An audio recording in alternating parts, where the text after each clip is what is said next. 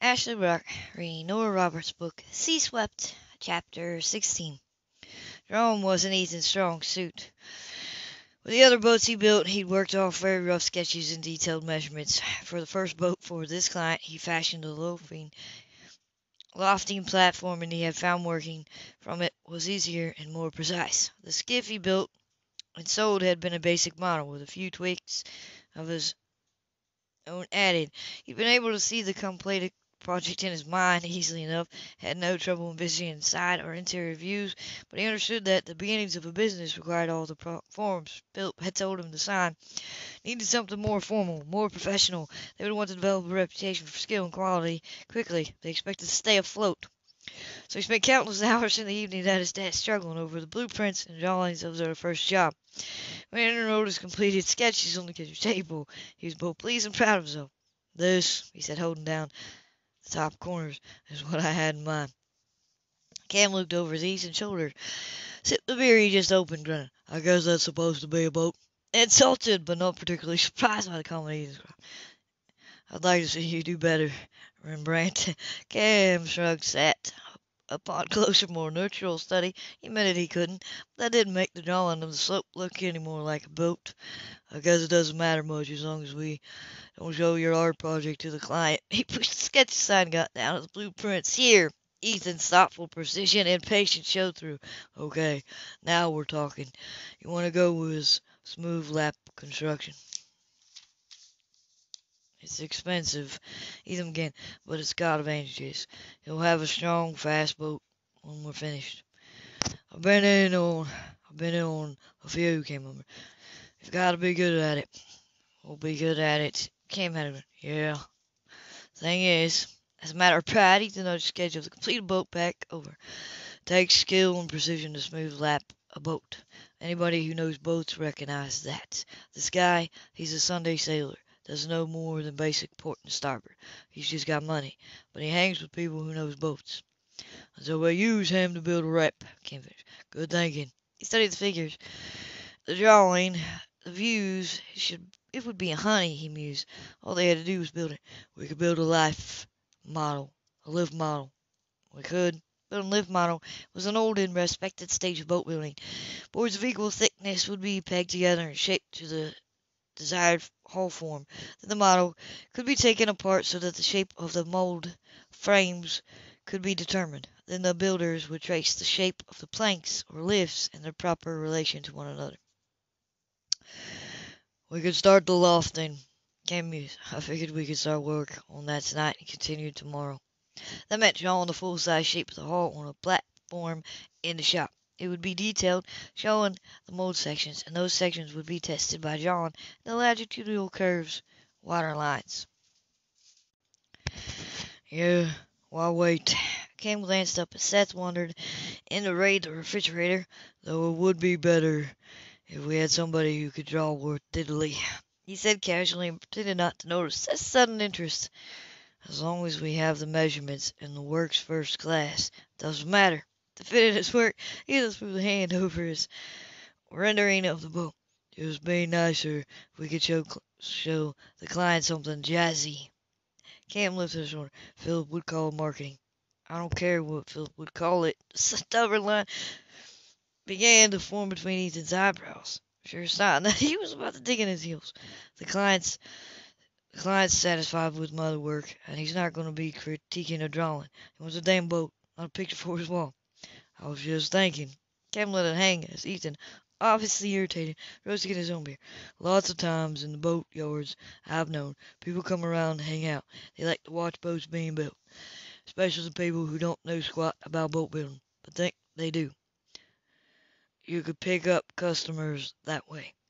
"So?" Ethan popped the top of the "I don't care if people want to watch his rampanting laps." He did, of course, but he didn't expect it would come to that. "It'd be interesting. I was thinking if we had good frame sketches on the walls, boats we've built. We haven't built any damn boats yet. Your skipjack," Ken pointed out, "the workboat, the one you already did for our first client, and I put in a lot of time on two-masted schooners up in Maine a few years ago, and a snazzy little skiff in Bristol." Ethan sipped again, considered. "Maybe it would look good, but I'm not voting to hire some artist to paint pictures. We've got an equipment list to work out, and Phil's got to finish fiddling with the contract for this boat. There's the thought. Cam turned. Seth was standing in front of the wide open refrigerator. Want a menu, kid? Seth jolted and grabbed the first thing that came out to him. The carton of blueberry yogurt wasn't what he had in mind for a snack, but he was too embarrassed to put it back. That was what he considered Philip's health scrap if he got out a spoon. I got stuff to do, he muttered and hurried out. $10 as he feeds that to the dog. Camp said lightly, wondering how long it would take Seth to start drawing boats. He had a detailed and somewhat romantic sketch of Ethan's skipjack done by morning. He didn't need Philip's presence in the kitchen to remind him it was Friday, the day before freedom. Ethan was already gone, sailing out to check crab pots and rebait. Though Seth had tried to plot how to catch all three of them together, simply hadn't been able to figure out how to delay Ethan's dawn departure. But 2 out of the 3, he thought as he passed the table where Ken was brooding silently over his morning coffee, wasn't bad. Took at least 2 cups of coffee before any man in the Quinn household communicated with more than grunts. Cecil was already used to that, so he said nothing as he set down his backpack. He had a sketchbook with his finger wedged between the pages. He dropped it on the table as if it didn't matter to him in the least. Then, with his heart skipped, rummaged through the cupboards for cereal. Cam saw the sketch immediately, smiling into his coffee. He said nothing. He was considering the toasts he'd managed to burn when Seth came to the table with a box and a bowl. "That damn toaster's defective." He turned it up too high again. Philip told him and finished beating his egg whites in chive omelet. "I don't think so. How many eggs are you scrambling there?" "I'm not scrambling any." Philip slid the eggs into the omelet pan he'd brought from his own kitchen. "Make your own." "Jeez, was the guy blind or what?" Seth wondered. Poured milk on a seal and gently nudged the sketchbook an inch closer to Cam. "Wouldn't kill you to add a couple more while you're doing it." Cam broke off a piece of charcoal toast. He had almost learned to like it that way. "I made the coffee." "The sludge," Philip corrected. "Let's not get delusional of grandeur." Cam sighed lustfully, then rose to get a bowl. He picked up the cereal box and sat beside Seth's open sketchbook. He could almost hear the boy ground his teeth. Sat back down and poured. "Probably going to have company this weekend." Philip concentrated on browning the omelet to perfection. "Who?" "Anna." Cam slopped milk into his bowl. "I'm going to take her sailing, and I think I've got her talked into cooking dinner." All the guy could think about was girls and filling his gut. Seth decided in disgust. He used his elbow to shove sketch pad closer. Cam never glanced up from his cereal bowl. We saw Philip slide the omelet from the pan to the plate. He judged it time to make his move. Seth's face was studying agonizing fury. "What was this?" Cam said absently, cocking his head to view the sketch that was by now all but under his nose. Seth nearly rolled his eyes. It was about damn time. "Nothing," he muttered and gleefully kept eating. "Looks like Ethan's boat." Cam picked up his coffee, glanced at Phil. "Doesn't it?" Philip stood, sampling the first bite of his breakfast, proving it. "Yeah, it's a good drawing." Curiously looks at "You do it?" "I was just fooling around." A flush of pride was creeping up his neck and leaving his stomach jittery. "I work with guys who can't draw this well." Philip gave Seth an absent pat on the shoulder. "Nice work." "No big deal." Seth settled a shrug as the thrill burst through him. "Funny. Ethan and I were just talking about using catches of boats in the boatyard. You know, Phil, like advertising our work." Philip settled down to his eggs, but looked at the bro in both surprise and approval. "You thought of that? Color me amazed. Good idea." He studied the sketch more closely as he worked it through. "Frame it rough. Keep the edges of the sketch raw. Should look working man, not fancy. Can't make a sound on his throat if you were mulling it over. One sketch won't make much of a statement," frowned Seth. "I guess you couldn't do a few more, like of Ethan's workboat, or if I got some pictures of a couple of boats I've worked on." "I don't know." Seth fought to keep the excitement out of his voice. Nearly succeeded in keeping his eyes bored when they met Cam's, but a little light of pleasure danced in them. "Maybe." It didn't take Phil long to clue in. Catching the drift, he reached for his coffee knot. "Could make a nice statement. Clients who came in would see different boats we've done. It'd be good to have a drawing of the one you're starting on." Cam snorted. "Ethan's got a pathetic sketch. Looks like a kindergarten project. Don't know what can be done about it." Then he looked at Seth and narrowed his eyes. "Maybe you can take a look at it." Seth felt laughter bubbling up in his throat and gamely swallowed. I suppose. Great. You got about 90 seconds to make the bus, kid, or you're walking to school. Shit! Seth scrambled up, grabbed his backpack, and took off in a flurry of pounding sneakers. On the front door slammed, Fiddle sat back. Nice work, Cam. I have my moments every now and again. How'd you know the kid could draw? He gave Anna a picture he done of the pup. So what's the deal with her? Deal? Cam went back to his pitiful toast and tried not to envy Philip's sakes.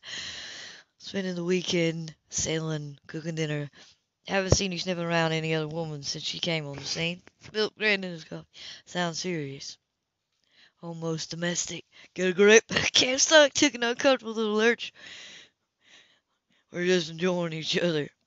I don't know. She looks like the picket fence type to me. Cam's sort of career woman. She's smart. She's ambitious. She's not looking for complications. She wanted a house in the country. Can't remember. Near the water. With a yard. Where she could plant flowers. Women always look for complications. Phil said positively. Better watch your step.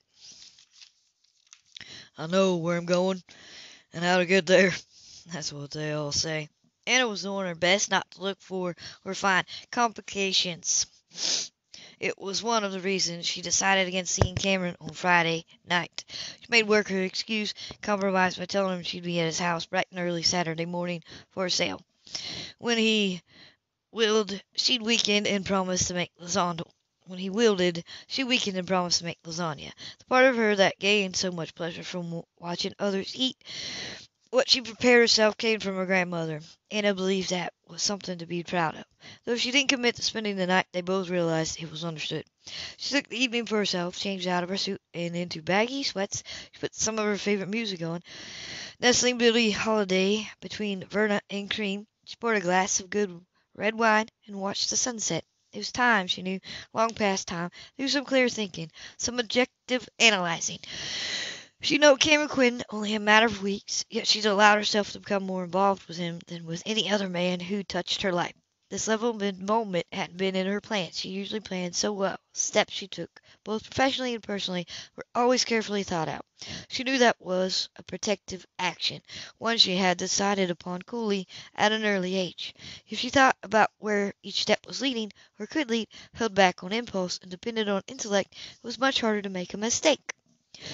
She felt she made too many mistakes years before. If she had continued along the path she blindly raced down after losing her innocence in her mother, she would have been doomed. She had to learn not to blame herself for the things she had done during that dark part of her life, not to wallow in guilt for the hurt she caused the people who loved her. Guilt was a negative emotion. Anna preferred positive actions, results, direction. What she had chosen and accomplished had been for her grandparents, for her mother, and for the terrified child curled on the side of a dark road. Taking time, a long healing time, for it came to her that while she lost her mother, her grandparents had lost their only child. A daughter they loved. Despite their grief, they opened their home to Anna. Despite her destructive actions, their hearts never faltered. Eventually, she learned to accept the loss, the horror she experienced. More, she learned to accept that everything she had done for the 2 years following that night was the result of a wounded soul. She was fortunate to have people love her enough to help her heal. When she found her way again, she promised herself that she would never be reckless again. Impulse was saved for foolish things, spending sprees, long, fast drives to nowhere. They had been so important to her that she remained basically, practically motivated and rational, that she had buried the reckless bit of her heart. Now, she thought, it was the same heart that had led her to this. Loving Cameron Quinn was ridiculously reckless, and she knew it was going to cost her. But her emotions were her own responsibility, she decided. That was something she had to learn the hard way.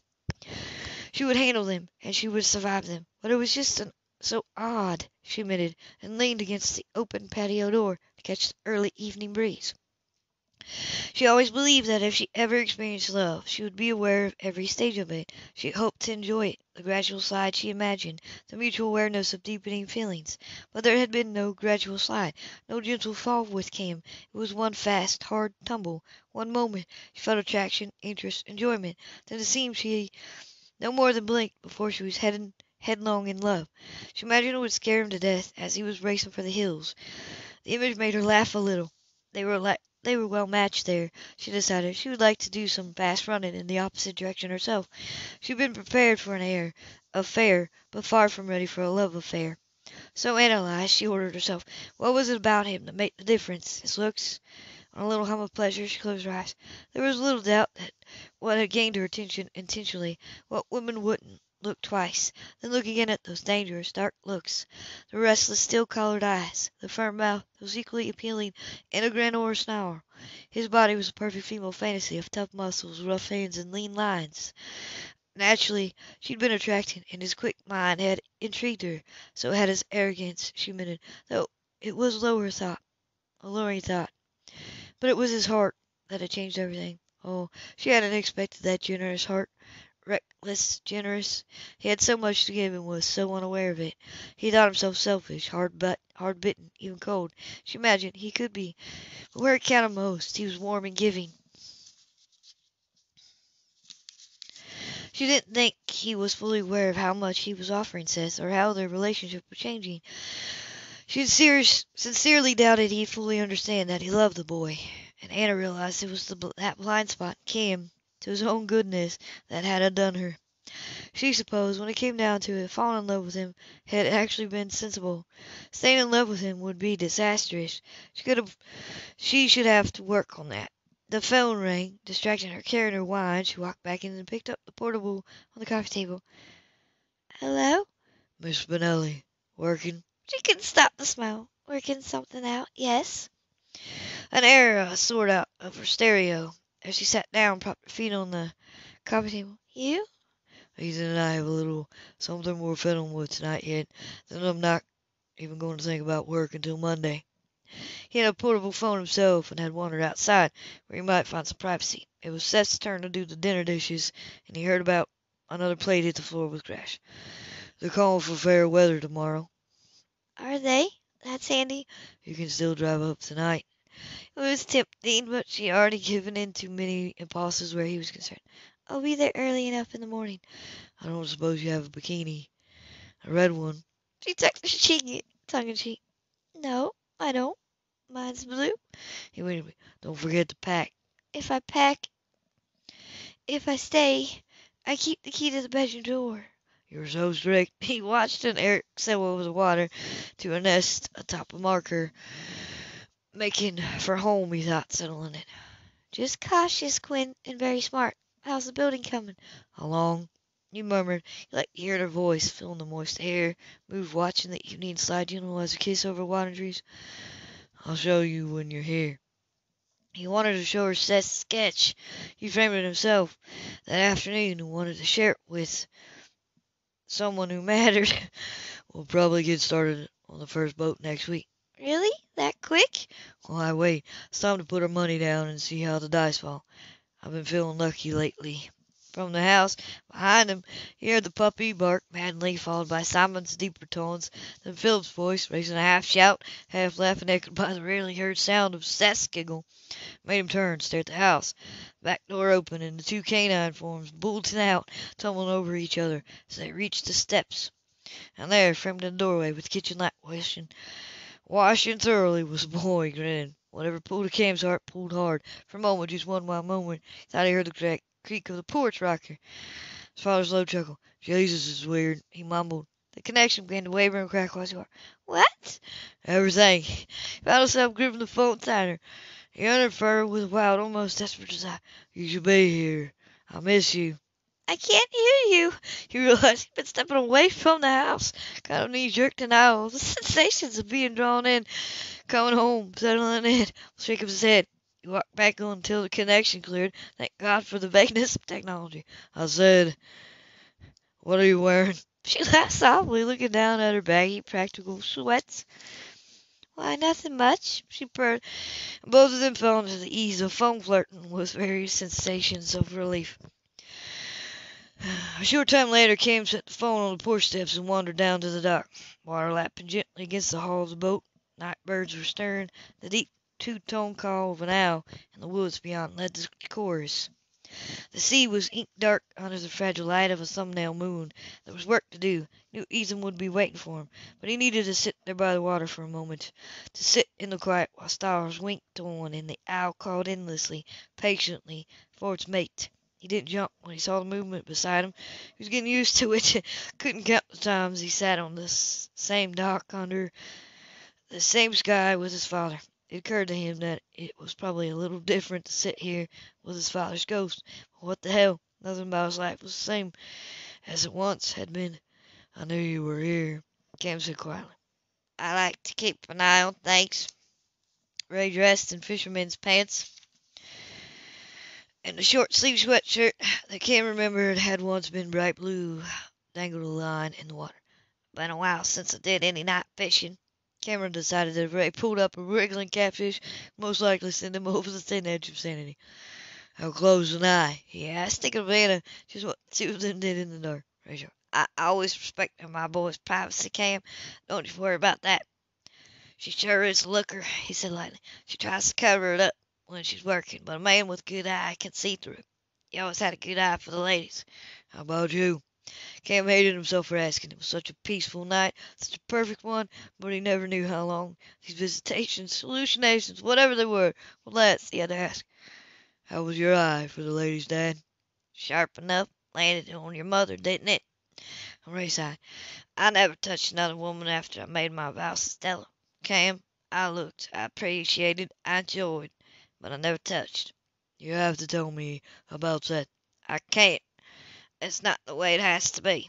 You did a good thing by the boy, making him part of the business. You're starting by using his jaws. He needs to feel that he's part of things. I wish I had more time with him, with all of you. That's not the way it has to be either. Dad, you know what I miss, Cam? The silliest things. Watching the three of you argue over something. There were times when your mother and I thought you'd bicker us crazy, but I miss that now. And early morning fishing when the sun just starts to burn off the mist over the winter water. I miss teaching. I miss seeing that look on a student's face when something you say, just one thing, clicks and opens the mind. I miss pretty girls in summer dresses and lying in bed at 3 o'clock in the morning, listening to rain on the roof. Then he turned his head and smiled. His eyes were as bright and brilliant and blue as the sweatshirt he had once been. You should appreciate those things while you have them, but you never do. Not all the way. Too busy living. Now and again, you should try to stop to appreciate the little things. They'll build up if you do. I've got a little more on my mind than the rain on the roof right now. I know. You've got a mess on your hands, but you're sorting it. You've still got to figure out what you want, what you need, what's inside you. You've got more in there than you think. I want answers. I need answers. You'll find them, Ray said complacently. When you slow down, tell me this. Do Ethan and Philip know you're here? They will. Ray smiled again. When it's time for it, should be a nice day for sailing tomorrow. Enjoy the little things, he said and faded away. End of chapter 16.